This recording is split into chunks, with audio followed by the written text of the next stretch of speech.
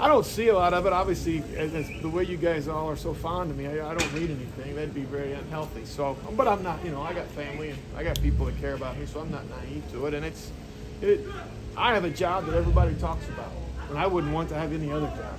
And I'm not happy with our production. I'm not happy with where we are, but I certainly believe in the course. I think Coach does a great job of, all the way back a few weeks ago, where we're going to stay the course. We're going to do what we do. We got young guys. There's going to be, it's going to take some time. And I said it last week, and I've said it for 3 weeks prior to talking to you before, whatever. It's not fast enough was the first week of the season.